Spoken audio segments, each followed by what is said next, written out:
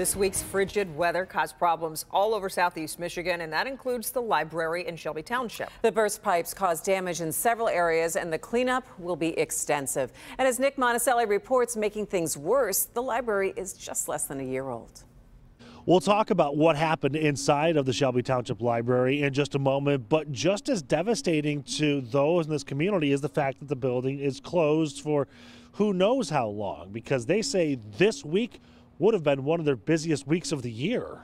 We are heartbroken. We really are. That's Katie Esther, Shelby Township's library director, and she says pipes freezing and damaging the building could not have happened at a worse time. This is the week when people would be filling up the library because they're looking for a place to study away from home or a way to get away from the kids who are at home all week. But Mother Nature had other plans. On Christmas Eve, temperatures dropped so far below freezing that the pipes burst inside. There's extensive damage. The technology lab, adult nonfiction section, meeting rooms, back offices, and staff areas.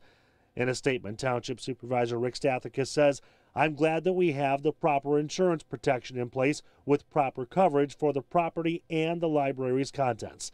I'm proud of the proactive immediate response from the fire department, police department, maintenance crews, and the library staff to immediately stop the bleeding and begin the process of remediation and work on a timetable to reopen our beautiful library." How this happened is still under investigation.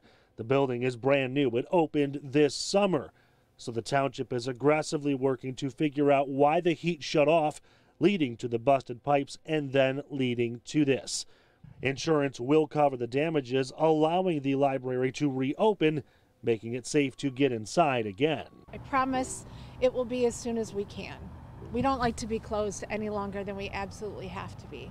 And as far as that reopening goes, they say they will let everybody know in every which way they can. Social media, the news, recorded messages on the phone lines.